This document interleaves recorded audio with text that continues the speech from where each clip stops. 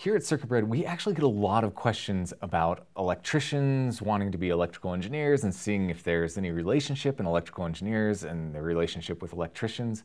And we've tried to answer them as best as possible. But to be frank, we haven't had a whole lot of experience doing the electrician side of things. But recently, as in a couple of days ago, my wife and I just finished doing the rough-in wiring for our house. We just moved recently. We're homeless at the moment. It's very sad. But we spent a little bit over 2 weeks, more like 2.5 weeks, roughing in the electrical for our house. And it has been a crazy learning experience and just an interesting experience in general. So that is why right now I would like to share 6 of my personal impressions as an electrical engineer of what it is like to do electrician work. And hopefully this will help those electricians that are thinking about becoming electrical engineers, but probably it's going to be more for electrical engineers that think, oh, I can do electrician work, which I thought I could do, and wow, what a humbling experience. So let's start the list. The first thing that I learned is that electrical work, particularly in the construction side, is a lot more construction than I was anticipating. It was almost more construction than electrical wiring, particularly at first. You're figuring out where you're going to put the boxes and you're hammering in the boxes, and then you're figuring out where you're going to put the run, so you're drilling holes and you're cutting pieces of wood to block the outlets and the switches and all that sort of stuff. So I was surprised that in the last 2 to 3 weeks I have swung a hammer probably more than the rest of my entire life combined. And seeing as how I grew up on a farm, that's quite a bit. Of course, we used more sledgehammers and shovels, but hey, whatever. I swung a hammer a lot over the last couple of weeks, and I was just surprised at how little I was actually working with wiring when I was doing it. So I just found that fascinating, that I was expecting to do more of the wiring, more of the what I've now learned is the finish work, the putting in of the outlets, which we haven't even done yet, and putting everything together, and more of just the how do we get these things from point A to point B.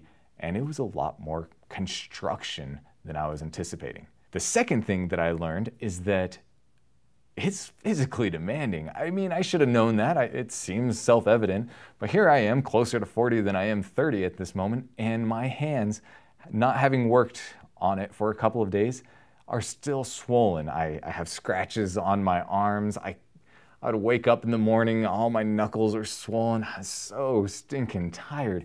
It is a physically demanding thing. You're up pulling wires like this and using weird muscles in your back that you didn't even know existed. And as I mentioned, you're swinging hammers and stuff like that. So being an electrician is an incredibly physically demanding job. Now, it was probably more physically demanding for me because, one, I'm probably a little bit older than your average young electrician. Don't think about that statement too much. And 2, I'm not used to it. My wife makes me exercise. I'm fairly active, but I'm not doing those movements, not doing the pulling of the wires and the hammering and doing things upside down. Oh my goodness, I smashed my thumb so many times. So it's something that as you're doing it, one, you're probably only going to be doing it 8 to 10 hours a day, but since we were completely clueless, which we'll get into later, we were spending quite a bit more time every day, 6 days a week for those 2.5 weeks. And I think that really took its toll on this aging body. So let's just give a little bit more respect to the difficulty of being an electrician out there and the physical demands placed on their body to do what they do. Number 3, the third thing that I thought about when I was working on that is that being an electrician, you're running everything on rules. Like, okay, I do this because the NEC says that you need to do this, and since I'm in this area and we've adopted these sections of the code, it says that I need to do this thing.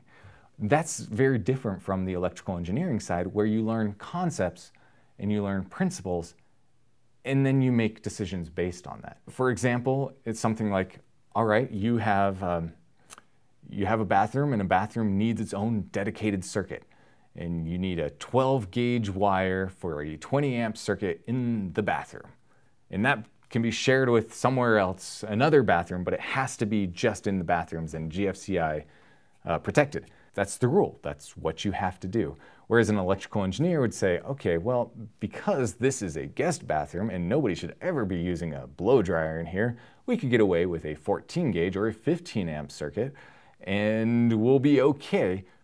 That's not the permit. So that was a really interesting thing for me to see, was that everything is based on rules.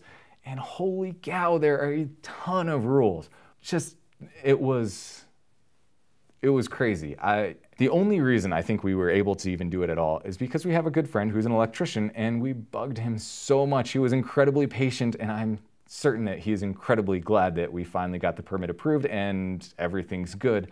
But we just kept on having to ping him for questions like, hey, what should we do here? What is the requirement here? What is the requirement there? Because there are just so many rules.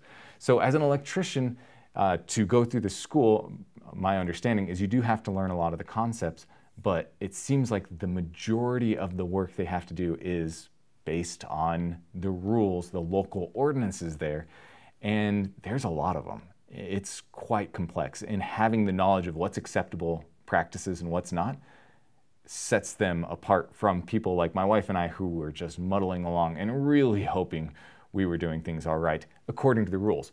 In regards to safety, I felt pretty good. All the sheathing on the wire is good. We're connecting things properly. We're not going to start fires.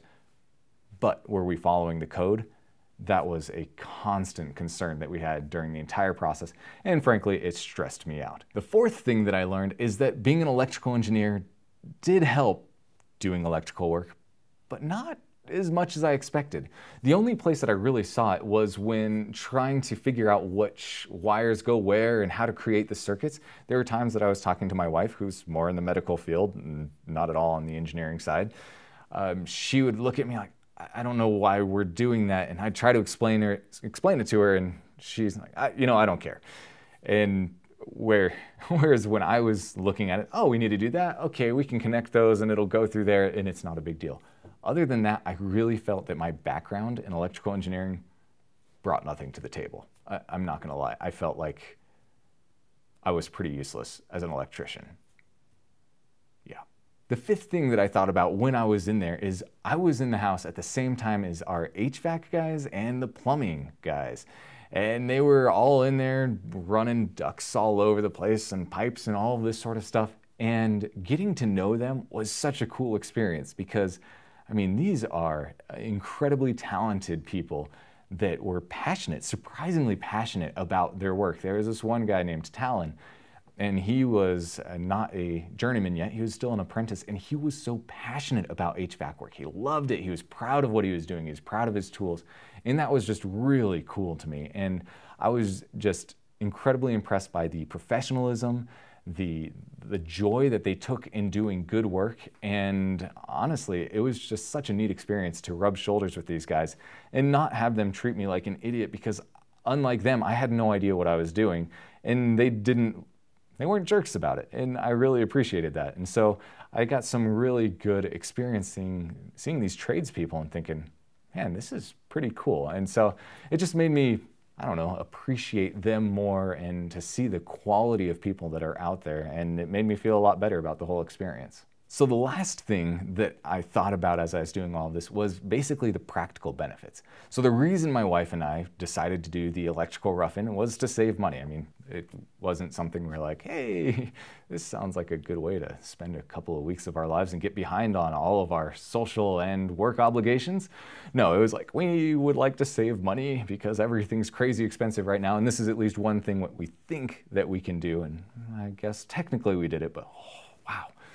Thank goodness for that friend. It was rough. Even though we saved money, it did take a little bit longer than if we had had an electrician come. And the thing is that there's two of us working well more than 8 hours a day, but because we spent so much time just looking at things and going, what are we supposed to do there? I don't know. Should we bug Brian? It's 11 o'clock at night. No, we can wait until the morning. But should we move it?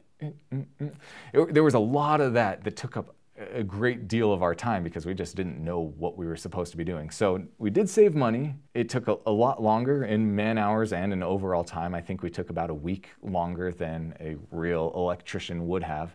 But we were glad that we were also able to make things exactly as we wanted. We were able to look at one point and say, hey, we've got a fish tank. I like fish.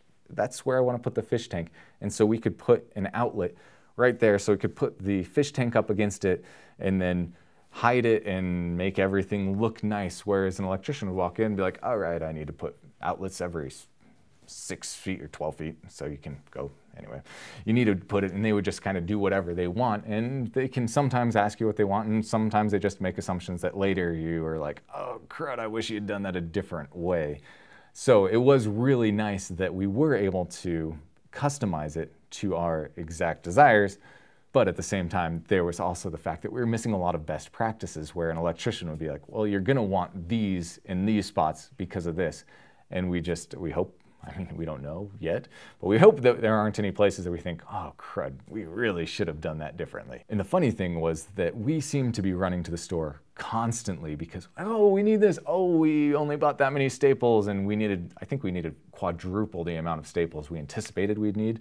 Granted, a lot of it was because you'd be holding it and hammering, you'd hammer your thumb and it'd go flying, and oh, and I'm not picking that up. So that was fun. But these practical considerations were interesting, and frankly, I think I would be willing to do it again in the future, but my wife has definitely said she's never ever doing it again. She has absolutely no interest. So those are the 6 impressions that I had as an electrical engineer doing this electrician work.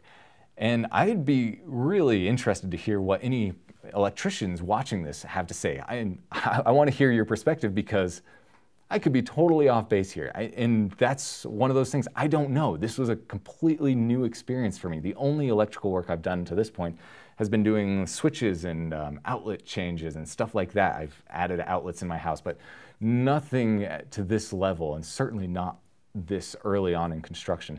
And so I would love any of your insights, and anything that you disagree with my viewpoints, please leave it in the comments below, because I would be fascinated to hear what you have to think about this. So I had a fascinating experience doing that electrical work and learned so much. But if you want to learn about being an electrical engineer, go to CircuitBread.com, subscribe to our channel here on YouTube so you can learn about circuits, microcontrollers, semiconductors, more, all of that good stuff. As it is, if you like this video, give it a like, and we will catch you in the next one.